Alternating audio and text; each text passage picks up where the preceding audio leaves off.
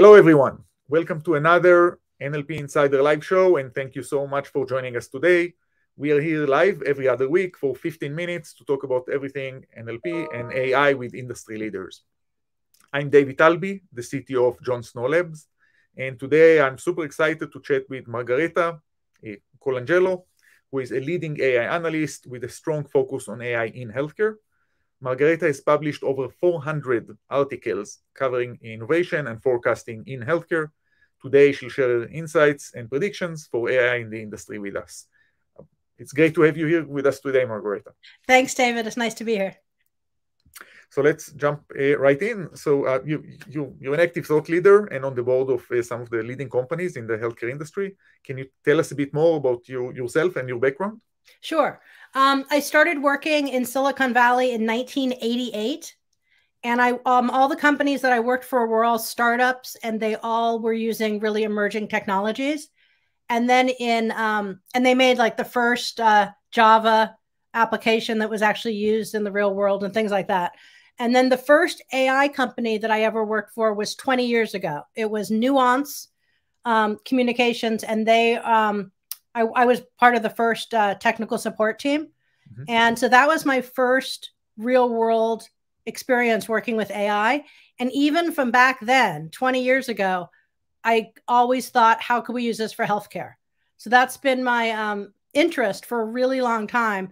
And then in 2015, I started writing articles about AI in medical research, AI implementations that were getting FDA approval.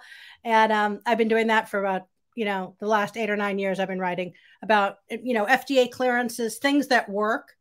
And that's my focus lately. Super interesting. So you've published many articles covering innovations and digital technologies in healthcare. What is the current trend that you see when it comes to new technologies in this industry? If you look at AI throughout all of healthcare, it's used in so many different areas. And I've focused on 4 areas that I know a lot about: radiology, pathology, drug discovery, and gene sequencing. So I'm not really knowledgeable about a lot of the other areas, but those are the areas I'm very, very confident that I know a lot about. And out of those 4 areas, the area that has the most FDA clearances is radiology.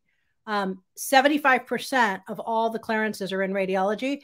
But unfortunately, I've read other, many studies analyzing cleared technologies that both have, the CE mark in Europe and the FDA clearance in the US, and only about 20% of them are making a clinical impact. So in the last year, what I've really started to be interested in is, what are the AI implementations that work and are making a clinical impact? That's what I'm really interested in. And so I think that's going to be my focus going forward, because that's what hospitals and doctors want to know too. What can we use to help us find breast cancer early? What can we use to help us find, diagnose diseases? And another area that I'm really interested in is convergence of many different emerging technologies. So advanced robotics with AI in diagnosing diseases and treating diseases, things like that. So that's, I think, every year I get sort of more focused in on something that's working really well. And I think that's what's really exciting right now. Okay. Can you give maybe just one example of a system that you see, I've been reading about something all week, and it's really exciting. In fact, so I'm on the advisory board of the University of Hawaii Cancer Center AI Institute. So it started about 6 or 7 years ago, and it's one of the top in the world. Does it involve flying to Hawaii occasionally? I used to live in Hawaii, actually. So before the pandemic, I was in Hawaii all the time. But yeah, I hope to go back. But they're starting a lecture series, and every month they're going to have a lecture about AI that's doing something really exciting in medical research. And tomorrow's the first one, and it's all about the top scientists at the University of Hawaii who are using really advanced robotics and really advanced AI to diagnose prostate cancer and treat prostate cancer. And that's the talk tomorrow. So I've been reading all about it in advance. So when I hear this incredible scientist talk about it, I'll really know exactly what he's talking about. So that's an example. In many of the universities all over the world, there are departments collaborating. They're doing it at Stanford and MIT and Singapore, National University of Singapore. And so that's what's interesting to me. Like at Stanford, the really advanced ultra high performance computing people are working with the genetics people and with Stanford Hospital. And there's these collaborations, and they're using the most advanced hardware and the best AI algorithms, but also they're having other groups like the robotics people involved. So that's really interesting. Yeah, definitely. Yeah, you mentioned before that you say like you only have 4 specialties. You mentioned like radiology and pathology, and I think some people don't understand. Like, you know, the radiology it's bigger than the entire like higher education industry, right? Yeah. Well, and also like for like I think like long time ago, I arranged the very first AI spotlight at a precision health conference. It was a really long time ago, and no one had done that before. So I invited 30 companies, and I researched all of them, and they all came. And some of them were doing AI for mental health and AI for all these other things. And I realized in order to really understand how AI can be used in a certain area, I couldn't do all of them. I mean, I actually had a chart of every area where AI could help in medicine. And then I organized them so, you know, where can it make the biggest impact sooner? And that's what I focused on.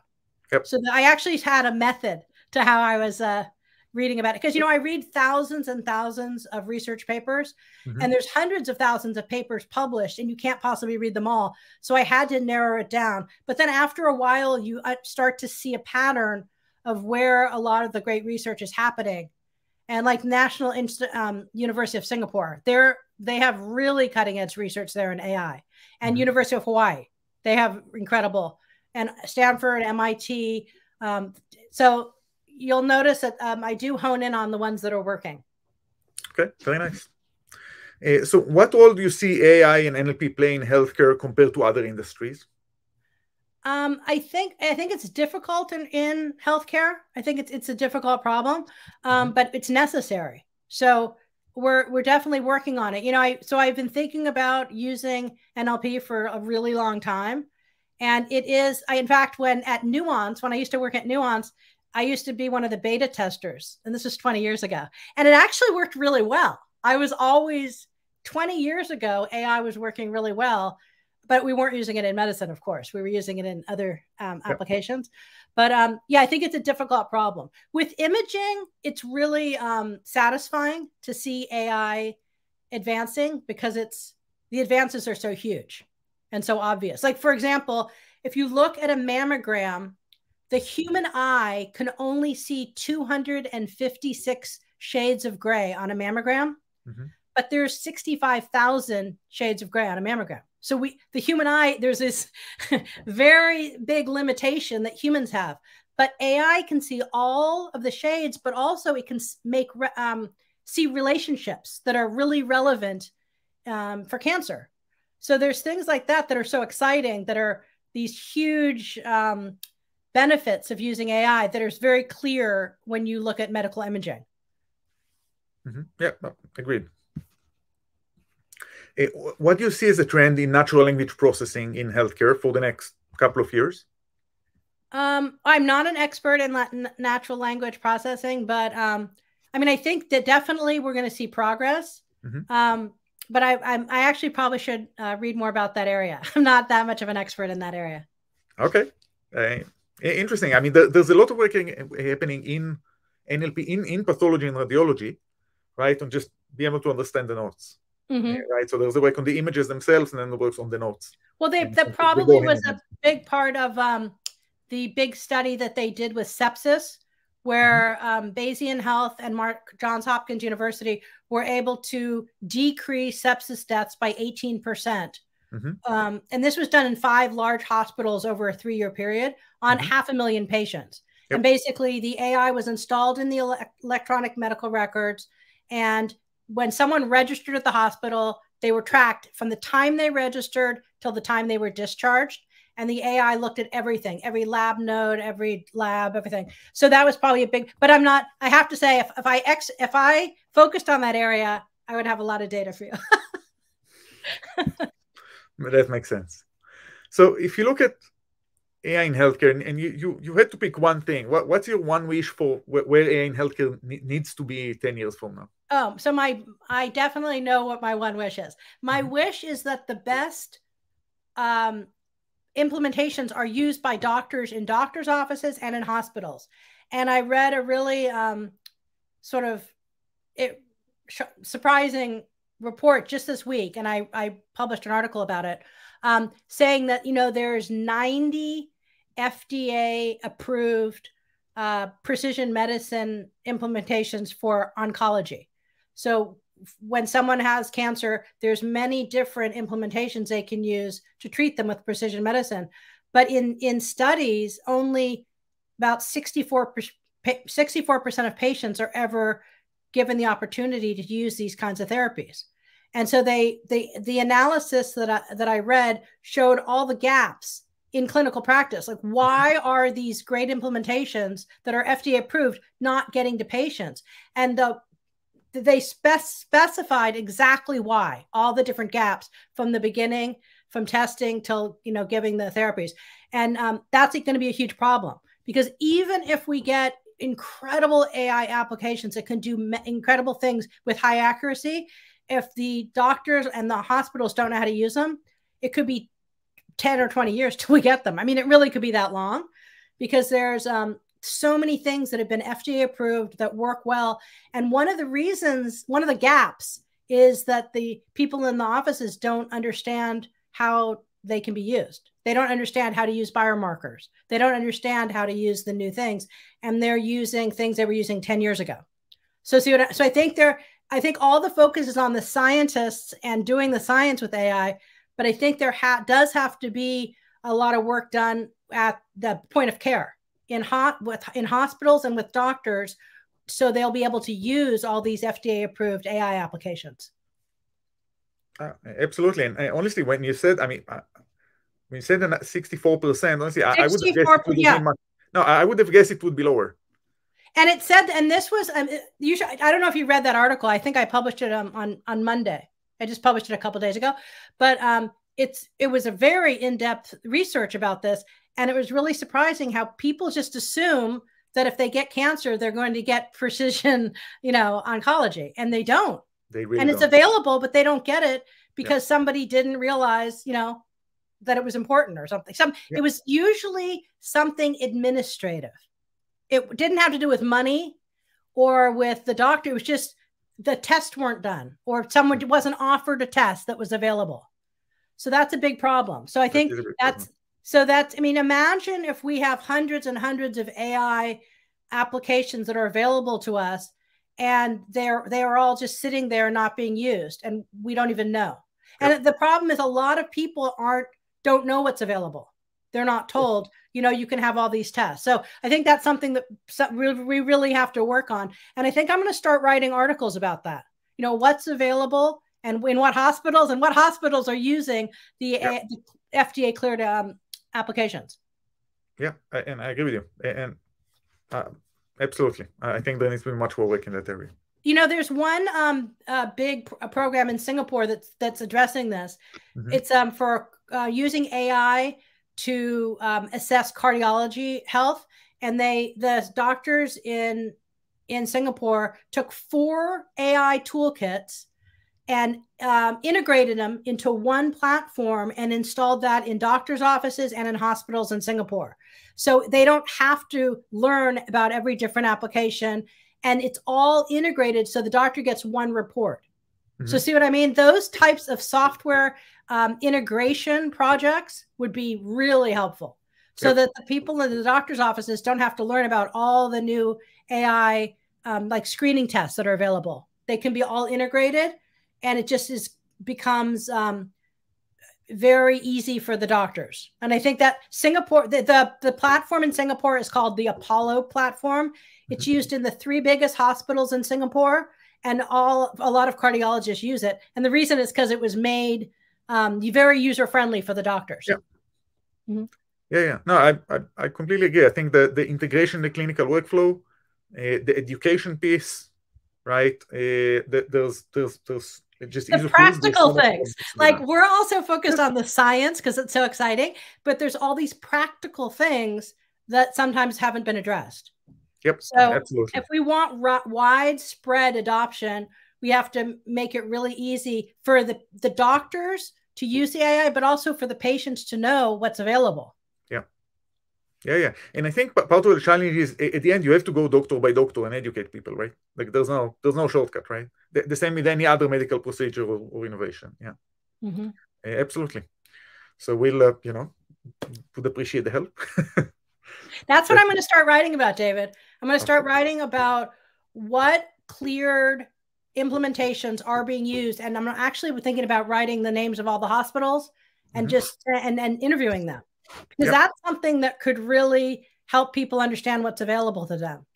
In the past, I've always written about the science and the funding and the clearances. But now I'm thinking of writing about the implementations of AI in real hospitals. And because I already know a lot of the hospitals already, but just think if I had a whole list of every hospital in the world that's using AI, and if it's the default, like in those hospitals. Yeah, and how many patients actually benefit? How do you actually use it? Yep.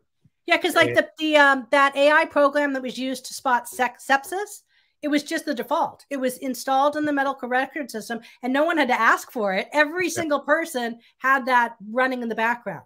And I know that happens with AI Doc. AI Doc is a implementation to help with spot fractures, and that runs in the background in a lot of hospitals that it's working at. Yep. So that would be really interesting. Yep, and look, it's hard to do, right? Because I mean, John Hopkins, one of the things they do really well is they integrate, right, computer science and medicine, right? So you can actually work, on the hospital floor and get feedback. I mean, I know Mount Sinai also does this well, but really, that's the least, right? And it's extremely hard to do in practice, right? Actually have those teams that work together, right? Get that feedback, right? Work, as you said, until it actually gets to the patient, right? And look at clinical outcomes. Look at really UI feedback, right? And training people, absolutely. But, if hospitals knew or if patients knew how much money could be saved, they might be more interested. Because, at Stanford, they're using really ultra high performance gene sequencing that they use AI for. And it costs between $4,000 and $7,000 per patient to sequence all their genes and diagnose a disease. And this is for hospitalized patients who are having an emergency. And insurance covers it. And in order to do traditional testing and keep those patients in the hospital would cost $10,000 a day. And this is half the price, and it's done in 5 hours. So if people understood, if hospitals, doctors, and patients understood the time that could be saved and the money that can be saved by using AI, I think there would be a lot more adoption. Yep. Yeah, and then you say you have it working in one hospital, 5,000 more to go, right? Just in the US. So. Yeah. I think a lot of people think that if hospitals and doctors use AI, it'll be more expensive because it's, so now the hardware is expensive to upgrade the hardware. And that's a lot of the AI, the problems with using AI in hospitals is the legacy hardware in the hospitals. So that's why places like MIT and Stanford and University of Hawaii are doing so well. They have state-of-the-art hardware, ultra high performance hardware that supports AI.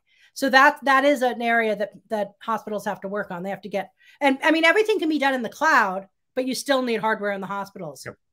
So that is I don't want to make it seem easier than it is. There is going to be a difficult process, but I think it's in the long run, it'll save us a lot of money and a lot of time. And most importantly, it'll decrease suffering. People will not have to suffer for so long while they're being diagnosed and treated. It will become much, we can compress the time it takes to screen for diseases, diagnose and treat. All that can be compressed. Exactly. Look, I think no one is going to imagine that it's going to be easy, but then I mean, half of us are going to get diagnosed with some kind of cancer in our life, right? Yeah. And then become super personal, right? We're all on a clock, right? We need this to be implemented and implemented broadly. And even if it's not cancer, a fracture, I mean, one of the biggest causes of death for older people is a fracture. Yep. So even being able to screen for osteoporosis in advance and let people know if they have osteoporosis, and treating that, we could avoid so many deaths and so much suffering. Yep. For, because people become incapacitated if they break a leg or they break a bone. So Yep. yeah, if we can use AI, we can really decrease the amount of suffering in the world. Definitely, for sure. Yes. Yeah. Absolutely. And with that hope, thank you so much, Margaretta, for joining us today. Thank you so much for having me. Sure thing. I've learned a lot. And it's hard to talk about AI for just 15 minutes because there's so much, but it's really nice to have a chance to talk to you about this. Yep. So thank you very much for taking the time.